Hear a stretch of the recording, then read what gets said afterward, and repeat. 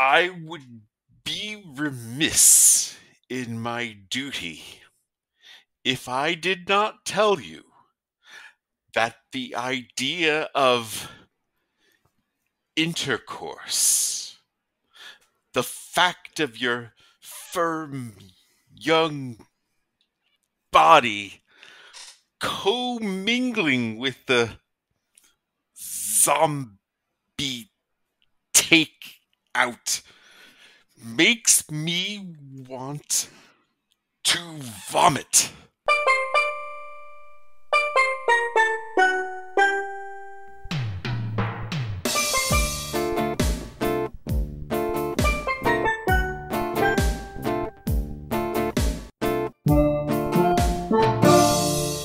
What's up? Welcome to episode 412 of Zombie Takeout, VP Movie and Cult Movie Show. I'm John. And I'm Scotto. And before we get to this week's movie, we've got some news. This is from Nerdist. John Boyega's had recent Attack the Block sequel discussions. So John Boyega has been making headlines recently due to his incredibly powerful speeches during the Black Lives Matter protests in London. And he's also may have some exciting acting news to share in the not too distant future. Attack the Block director Joe Cornish chatted with Script Apart podcast via Empire for a recent interview. He discussed the possibility of a sequel to the sci-fi comedy horror film, saying, quote, "We've got ideas. I met with John a couple of months ago to talk about it. We've always had ideas after the first one, but obviously we've both been busy doing very different things."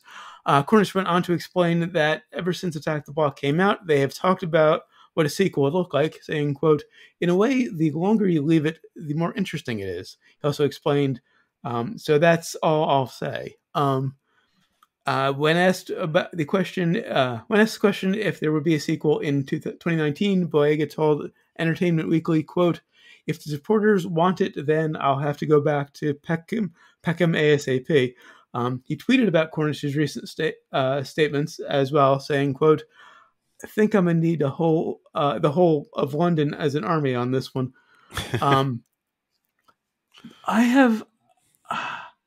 I normally would say no to a sequel nearly 10 years later. Attack the Block was 2012. Fuck, it was really that long ago? It was 2012, but I love Attack the Block.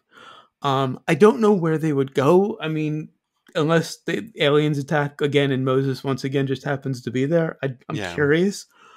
But it's kind of a Die Hard thing then, huh? Where pretty much. Same guy again? Really? But Boyega needs to shake Finn. Going back to Moses, I think, is a good move, and it plays well with his, the press he's gotten for the protests. It'll be a couple years away, obviously, because nobody's going to be making movies in the near future. Yeah, I kind of found it wild to hear about movies and things, in process or mm-hmm. Well, it's in talks, so it's in talks. Are you into it? So we can set it up for when we can actually make movies again. I am surprised he's sticking with the sci-fi thing and not moving out, Yeah. I mean, I'd like to see him branch out, but I'm a sucker for Attack the Block. I'd love to see more. And, like I said, shake Finn. Like Kylo Ren, kind of pushed out into other things. But then again, he was doing that beforehand. He was he wasn't a sci-fi guy before. He was well established before Star Wars. That's true. That is. So, and he was not a sci-fi guy. So, he's just going back to his normal thing. So, yeah, I'm curious to see that. Anyway, on to this week's movie, which is from 1971, Harold and Maude. Of course, that brings us to the impromptu plot summary, sponsored by the Jaguar hearse, new for 1971. All the performance you've come to expect from a Jaguar with the somber look of a hearse, and with only a little less carrying capacity. Try one at your next funeral. And also brought to you by Maude's car sharing service. It's nice to have a variety of experiences. Paint not included. All right, so we have a young man, fortunately not too young. He's 23, folks. Bud Cort was, I think, 22 or 23 when the movie was made. He looks 12. Yeah, he looked super young, and it was kind of like... But anyway, he's living with his mom, and she is just, she's kind of oblivious, but he apparently has put up so many antics that he has made her, I guess, numb to his work. He likes faking his own death. Yes, he performance art of suicide scenarios in the house, in the yard, um, and it's so matter of fact that they're almost trauma quality, Yeah, you yeah. know, scenes, She and doesn't react to any of them until he messes up her bathroom with fake blood for one, and then she's like, "Okay, that's enough." yeah, until he makes a mess, then he's gone too far. Um, and well, it's all about straightening this kid out. Really, if you sum up the different things, Mm-hmm. you have the mom that believes in the materialism. She sends him to the shrink, who, of course, I mean, I guess, Freudian, Yeah, very psychotherapy, Freudian. It was the early 70s. and or she tries to send him to his uncle, who, of course, is the military guy, Mm-hmm. and I'm trying to remember. There's one other. Oh, yes, the priest who Mm-hmm. tries to talk some sense into him too. Yeah. But in reality, well, he has this pre-fight club thing about going to funerals. you know, I'm surprised no one called out Fight Club for ripping that Yeah. whole shtick off. that it's just they were doing Harold and Maude with. In fact, did we do Fight Club? And we should have had a Harold and Maude title to it. I don't I have if we did, and I don't remember if we ever reviewed Fight Club. I'll have to check when we're done recording. I know But it's a I problem with reviewing over 400 and something yeah, movies. but I hadn't really seen. I don't think I'd seen Harold Maude before today. If I hadn't, it Oh, was many years ago, and I'd forgotten about it. So uh, and so yeah, they both enjoy going to different funerals. he Uh, meets an old elderly woman at one of the funerals. right, and they is this elderly woman who also enjoys going to funerals. Not as respectful as Harold at the funeral. She doesn't mind making a scene or hissing at somebody to get someone's attention. Um, and she pretty much seeks him out. They both share a common interest. Uh, they so she invites him over. It's a They meet cute. It's a meet cute with a 79-year-old woman and a 23-year-old guy who looks 12 at a funeral. yeah, and she is pretty much just the free spirit of just do what makes you happy. Don't worry about what other people think, and go for as many experiences as possible. Now, But she also pushes it too far. yeah, He's kind of caught between these two extremes. right, and they well, she pushes it too far because she has see. They imply that she has seen some extreme shit. Yeah. She steals cars on the regular.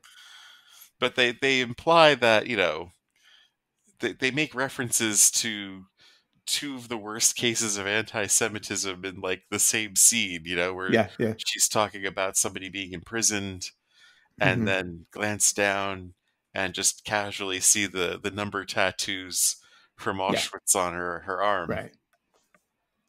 And so yes, they build they it turns into a romantic relationship. And I don't know if I could say hilarity ensues or if I just go all the way with it. Yeah, let's go all the way. There will be spoilers in this. Let's just say that because I don't think we can talk about this movie without spoiling the ending. You're probably right, because the ending is just, I mean, it's just a big part of the film.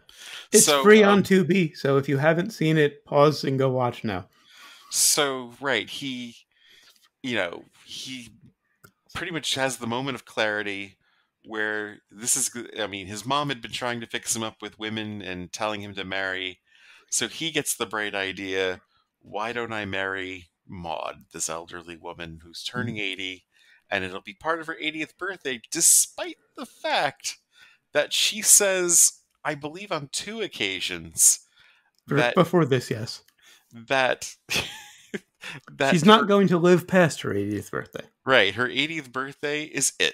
And even said that that's enough. I've lived enough. I don't need to go any further than that. and I think it was before he really knew her when Mhm. when she was saying it like the Right. first or second time. So I think he kind of dismissed it. I just figured she didn't expect to live that much longer. It caught me off guard too. And you saw it coming a mile away when he's ready to pop the question. Uh, she pretty much just flat out says, "Huh, I took the tablets. Mhm. Don't. I'm probably not going to make it to midnight." And then we And could she say doesn't. hilarity ensues. Yeah. Um, Now, the start of the movie is something very interesting. As a former smoker, Harold is lighting these candles at this kind of altar sort of thing. He has a lighter, one of those big desk lighters, that he uses to light a match to light the candle. I mean, the lighter was big, but he picked it up. Why not just use the lighter?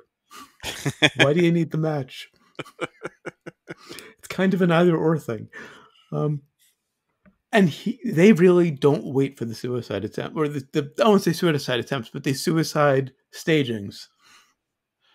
Right. Like in that first scene, within minutes, he's hanging himself. I had forgotten about all these gags, actually. I don't know how I forgot about some of these things. You think they'd be pretty memorable, but the first thing I was Mhm. thinking of was, whoa, if you didn't like the stuff from last week, how are you gonna feel about this? And yeah, it just catches you off guard. And then as he's hanging there, his mother walks in, ignores it, just kind of goes about her business. She sees him, but she just Yeah. goes about her business. That's the point I said I'm in. Okay. Um, a little later in the movie, he buys a hearse. I love that. He's obsessed with death. Right. He might have been the first goth Um. Yeah, I guess so. I'm trying to think because of. the scene goes back to like the late 70s, I think. Yeah. I mean, I'm sure it has roots before then, like everything, but goth is not. I mean, you have different kinds of goths. You have the people who are just into the music and the clothes, but really, at its core, it's about accepting death. Well, right. And yeah, again, it is about living your life It's versus. it's memento mori. Yeah. Remember you're gonna die. Yeah. So this movie is really just a big memento mori. But I have the actor's name Harold. There he is Bud really Court just was it? Bud Court is the actor. Yeah, he's obsessed with death. So he's constant, and he's also feeling very ignored by his mother. So he's constantly faking his own death for attention, or at least that's what it seems like at first. He's trying to shock her to get her to get to get an idea that she cares. You kind of feel At least like that it was my was interpretation at that point. just to piss her off. I mean, I don't know. It, Yeah. But I love that he bought a hearse. I the love stunt that the driving with the sort of hearse. yeah, and the sort of abject terror on his face when he's talking to the shrink and the priest. He looks like he just saw someone die. It looks like he's in the wrong movie. Like he should be in The Exorcist Yeah, when he's yeah. talking with them. Or just he's in the wrong movie, like he wasn't supposed to be in that scene and he can't figure out why he's in that scene and it's just happening. Which I guess is kind of how it is. Like, why the fuck am I talking to these weirdos? Yeah. Um, Not sure how I feel about the prosthetic arm on his uncle, the military guy, being played for a laugh. He was the It's right hand 71. man of MacArthur. It's 71, so I mean, they were insensitive at times, so I'm not going to take away from it, but yeah. Well, the fact that they're doing this in the middle of the Vietnam War. Yeah, true. We're Like, very close to the end, but I think it was still going on. oh, there's still a few years left in the Vietnam War, Uh-huh. so it's I mean, like that is balls of steel to be talking Yeah, shit yeah. about the military in the middle of a war like this. But they kind of go on a bit of an Alice's restaurant tangent with it later. Yeah, The second scene with his uncle really goes Alice's restaurant, where Arlo is jumping up and down, screaming, I want to kill," and is shown out. That's right. This came after. Yeah, Alice's Restaurant quite a bit. But then he goes to his second funeral of the film. I think it was. He sees her at his first funeral, an outdoor one. Kind of fascinated by her, and then he goes to his second funeral, and she just kind of starts chatting him up. Yeah, she kind of scares him at the first funeral. Mm-hmm. That second scene with MacArthur's right-hand man. Uh-huh. For the record, I'm shaking my head. that tactic they use, of course, would totally not have worked. Of course. He would have totally been into it. Mm-hmm. I would have had no problem with him killing a protester. Oh yeah, the later scene, yeah. But yeah, she starts chatting him up. I love the contrast because he is quiet and creepy, and she's just really bright. Yeah. Oh well, what are you gonna do? And then she steals the priest's car. Well, first she's driving off in the car, and you see the priest kind of hustling to get out. And she offers him a ride home. He says, "I've got my own car." She goes off, and then the priest walks out, and she stole his car. And then his mother decides she's going to try to set him up with women from a dating service. Which is an ongoing gag throughout the movie. Yeah. But when she tells him this, and she starts filling out the profile for him, and she's answering the questions. Yeah, for him. And he opens his case that's on his lap, takes out a gun, starts slowly loading it, points it at her for a second, then points it at himself. I'm guessing it was a starter pistol. Yeah. So pulls the trigger. The cherries and falls back. She's like, "Harold, get up. Quit messing around." Now, of course, my favorite suicide staging, without a doubt, was the self-immolation. It's so subtle. I loved that scene. As soon as I saw the robes, I was like, "Oh damn! Is he gonna? Oh my god! Yeah, that's a candle fluid."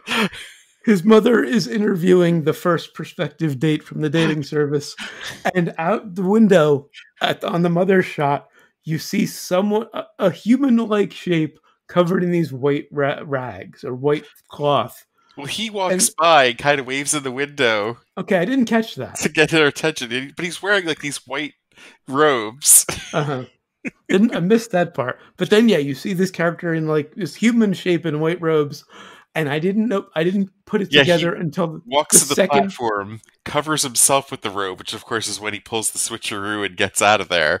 This is all in the distant background in one half of a two shot. Yes. Or a 2-person scene. Back and forth shot. So I didn't catch that. I only caught it the next time. And then the second time I saw him, I'm like, wait, is he gonna? And he did. Oh man, that was that had me rolling. Yeah, I think that might be the point where I actually laughed out loud. Oh yes, I definitely was. But then he comes back in after it because the date sees the body burning and screams. He walks in, which confused the hell out of me. Right. We pulled the switcheroo. He walked by, covered himself with the thing, the rose. I guess he couldn't. There's no way he could fake burning himself. So yeah, he had to have used a dummy. Yeah. But he walks in, and the girl is screaming. The mother's like, "Oh, fuck off, Harold." Or Harold. Doesn't say that, but that's her tone. Yeah. He gives this look to the camera and this slow smile that's just incredibly fucking creepy. Apparently Bud Cort improvised that. That was not scripted. Before that, I loved Maude's line, how the world still dearly loves a cage. Yeah.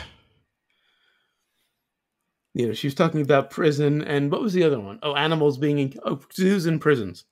She was comparing zoos and prisons, and said how the world still dearly loves a cage.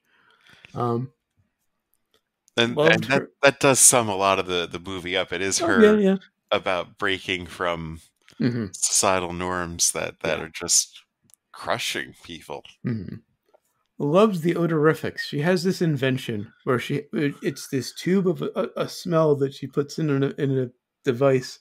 You put a mask up to your face and you get this smell that's in the tube. Reminded me of something almost out of UHF. Yes. Or matinee, Yeah, something yeah, yeah. where the smell of And and then there was her statue. She oh. has this. She shows him this statue that she created that she said was is tactile art. You have to touch it. It's a giant vagina. She asks him what else he likes to do for fun other than going to funerals. And in the next shot, they're watching a building be demolished. As a MythBusters fan, I totally understand the appeal of watching a building get demolished. Watching things get broken is fun. I don't think I've ever actually watched one. Obviously MythBusters they blow things up a lot. Yeah, I've Yeah. seen a few buildings get demolished, not live, but video. There's just fun about there's just something fun about seeing a big thing get broken. Um, I think it's because like as a kid, your first sense of power is when you knock the blocks over. I guess so. It's the first thing you feel like you have some control in the world is knocking over these blocks. It's kind of feeds into that. Another great line from Maude shortly after that scene. She says, "I feel that the world, I feel that much of the world's sorrow comes from people who are like this, who are this." She gestures to some daisies, yet allow themselves to be treated as that, and gestures to the building they just watched get destroyed. Oh, I thought she was gesturing to the headstones. Oh, okay. I assume the building, because people who are flowers, these delicate flowers, but allow themselves to be broken The and camera abused. pans back and they're just in this thing of just a Yeah, bunch of could of have been. a cemetery and a bunch of It could have been the headstones. I assuming since they just watched the building, I thought it was that. But now the entire score from the film of this film, or soundtrack score, whatever you want to call it, is all Cat Stevens music. I've never been a big fan of his, but it fits the movie. it kind of distracts, I feel, from it. I mean, I agree. Thematically, it works, but it's like the same thing as what was it, Slapshot, where Yeah, it was just like so repetitive. It was kind of like, what? I mean, is this? yeah. Mm-hmm. I had to One do the artist math. throughout the whole. I had to do the math. Cat Stevens at the time had about 60 songs in his entire catalog. Uh, 9 songs were used in this movie. Okay. 15% of his fucking catalog. Yeah. Uh-huh. Now, shortly after that scene, she's talking about her past. She mentions that she's from Vienna. Right. Where's her accent? Because she's saying she attended protests in Vienna. When she was young in Vienna and all that. She would have an accent if she was, a teenager or older when she left. I'd rather her You know? just not than try a bad one, though. Yeah, fair. I mean, if she said she was British, I might buy it. Ruth Right. Gordon did have that kind of mid-Atlantic accent. Wasn't she from Jersey? I don't know. I forgot to check. She looked good for 75. I gotta say.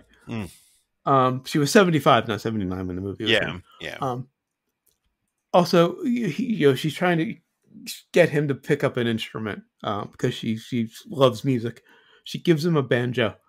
She says, try playing a chord on it. Now, most people wouldn't pick up on this. The thing about banjo, it's tuned to a chord. I think it's a G. It's tuned to I think it's a G chord. So all you Okay. got to do is either strum it open or put bar any fret. You're playing a chord. It's pretty easy. I don't understand why he And then said to the girl that he was learning to play the harmonica instead of the banjo. I loved that because banjo is kind of embarrassing. Banjo is not a cool instrument. I've become kind of enamored with it because of Noam Pikelny from Punch Brothers. He's incredible. Bella Fleck a little bit before that. I I would guess Steve personally love. Martin's done a lot for it too. Yeah, I mean, even back in the '70s with his comedy, but even more recently, Right, as a right. serious musician playing bluegrass. I'd even Um, forgotten that he was doing that back in the '70s yeah, with his comedy, but hell of a yeah, player. I mean, not yeah, on the Bella Fleck and Pikelny level, but still very good. yeah. Um, but it's still it's not a cool instrument. Banjo has that weird sound that can be very annoying to a lot of people. Um, I would love one, but they typically weigh like 12 pounds, not very comfortable to play Oh sitting yeah. down. So yeah, but I did love he starts to say banjo, he actually plays harmonica. Um, but before that, after the scene, after she gives him the banjo, there's the scene where his mother bought him a present. She's leading him out to it. It's obviously going to be a car. It's this beautiful Jag. Right, you're not He expecting a Jag. yeah. He thanks her for it. Plays along. She goes. He walks off frame, comes back with a welding torch lit. I loved the expression on his face when he had the torch. You don't know what he's gonna do at that point. You find out a Right, couple of you're kind of scenes. like, oh, is he just gonna mangle this Jag? Yeah, you don't know what he's gonna do. A couple of scenes later, you see his handiwork. He turned it into a fucking hearse. A Jag hearse, which was just fucking amazing, actually. It may be the one car that's cooler than the Monster Mobile. And then we get to the pro-war scene. The scene where he's talking with his uncle because she decided she's had enough of his shit and she's sending him off to join the military. Um, Both funny and horrifying. Right, and His that uncle's totally part. would not have worked. Well, no, the uncle scene before that. Oh wow. When the uncle was talking about the benefits of war. It was so straight faced, so dry that it's played very very straight. It's Yeah. super dry comedy, and it's horrifying and funny at the same time. And then he starts getting overexcited about war in a very Alice's Restaurant kind of way. I want to kill. I want to kill. I want to kill.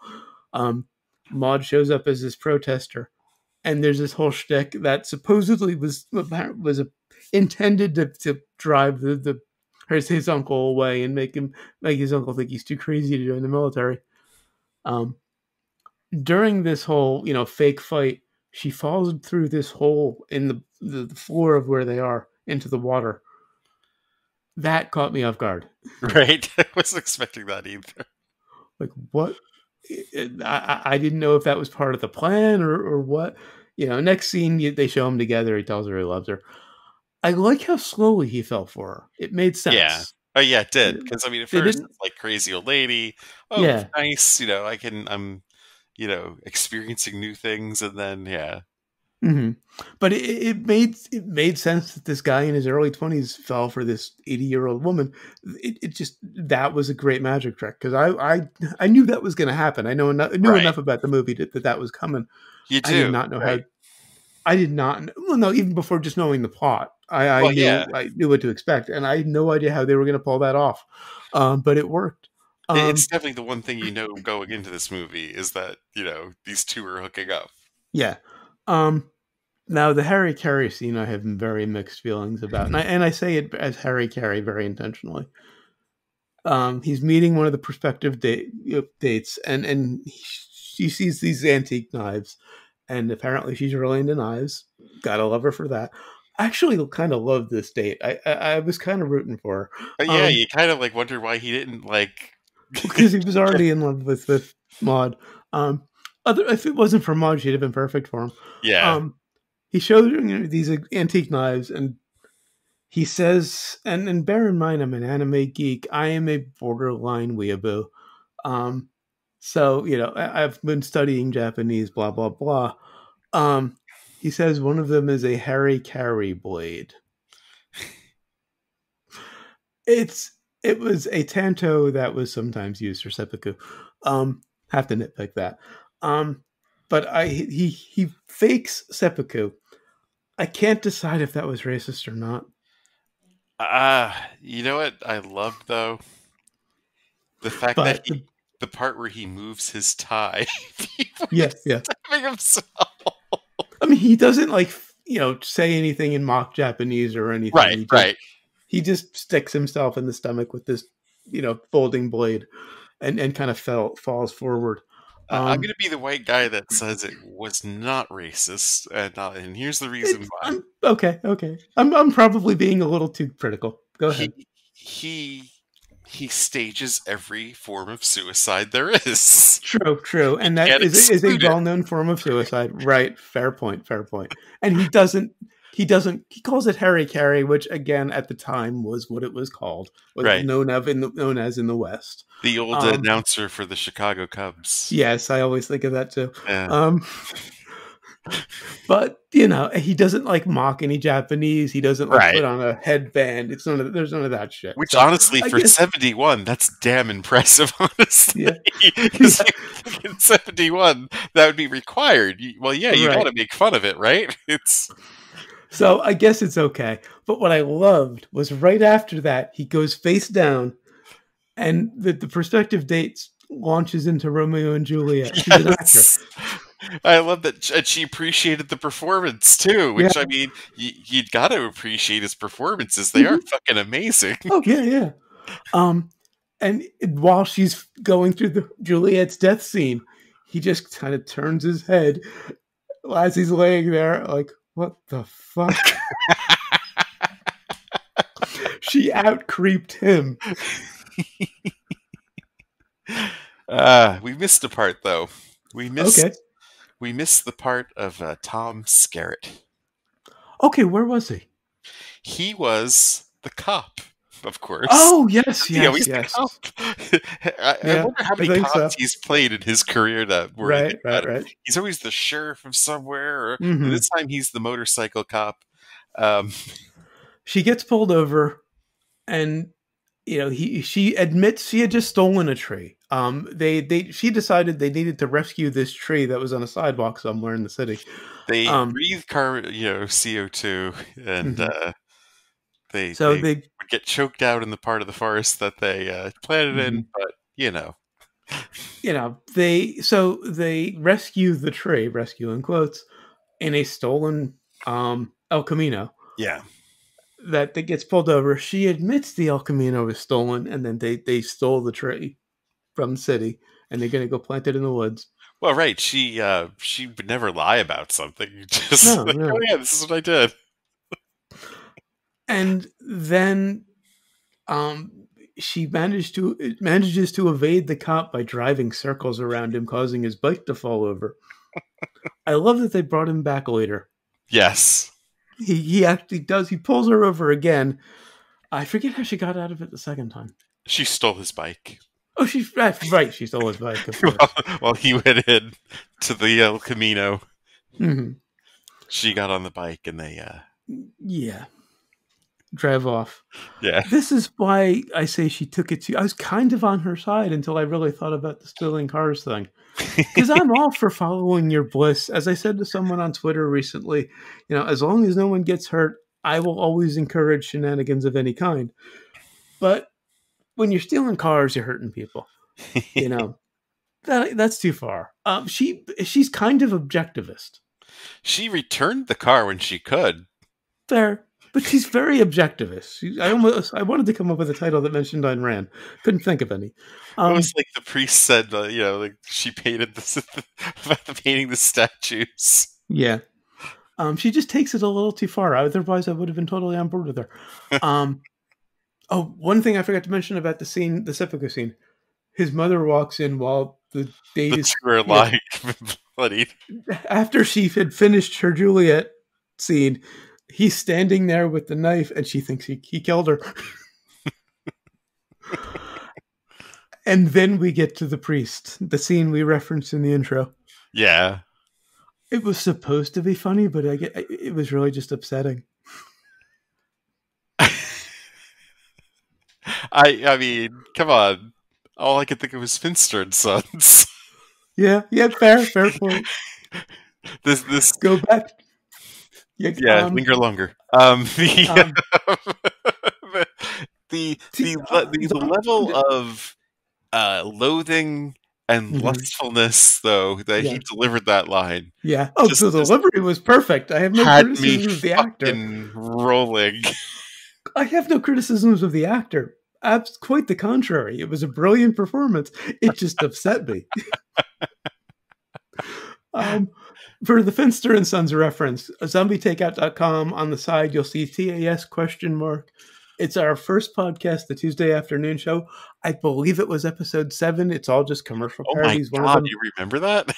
I think I want to say it was 7. I have no idea what the title was. I want to say it was episode 7. Was that But it's the all Wrath ad. of John? No, that wasn't that. I think it was all, but it was all ad parodies.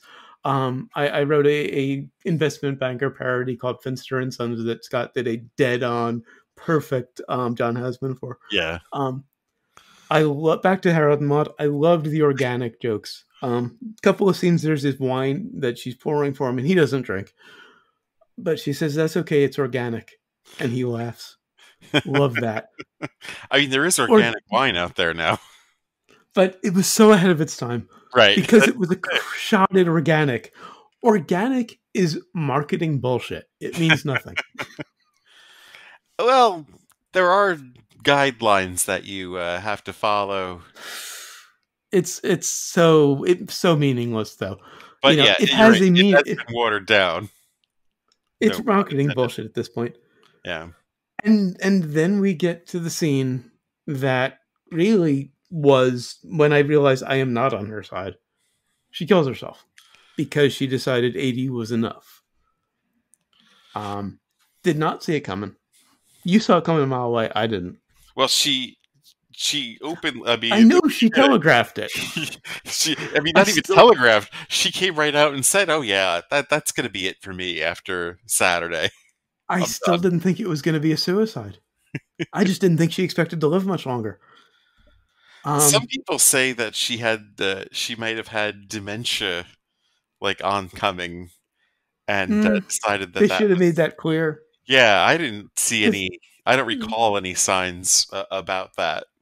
Yeah, I'm not going to shame a suicide. I'm not going to go there when it's out of pain, or assisted suicide for euthanasia, or just depression, anxiety, mental illness, one of those kind of suicides. I'm not going to shame it.